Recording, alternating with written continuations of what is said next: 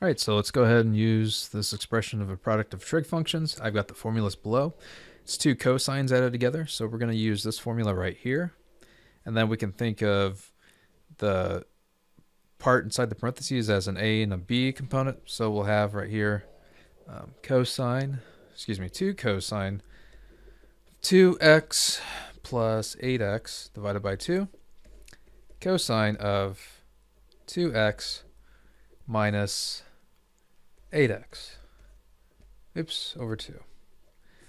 So we get 2 cosine of 10x divided by 2 cosine of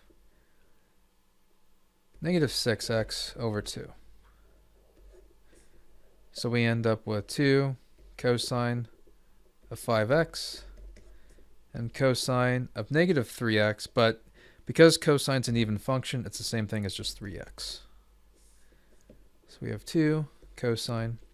Yeah.